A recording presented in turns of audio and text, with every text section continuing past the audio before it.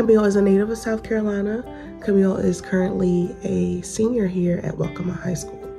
She is the oldest of her siblings, and she has really taken that role seriously.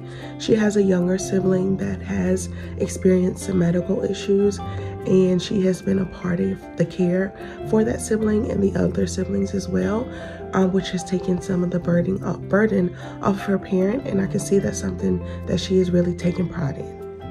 Camille was nominated because despite facing adversity and suffering through loss through the years, she has showcased resilience, strength of character, and the ability to overcome challenges.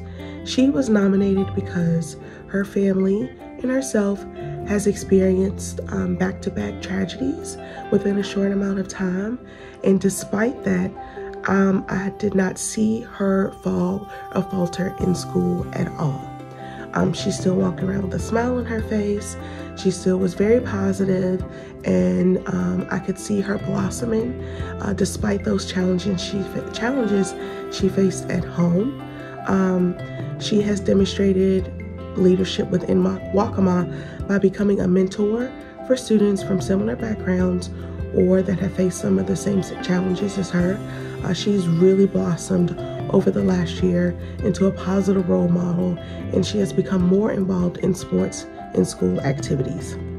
Camille demonstrates what it is to be a real kid because despite all the challenges she has faced, she's still shown up for herself and others, including her family and the other students within the school.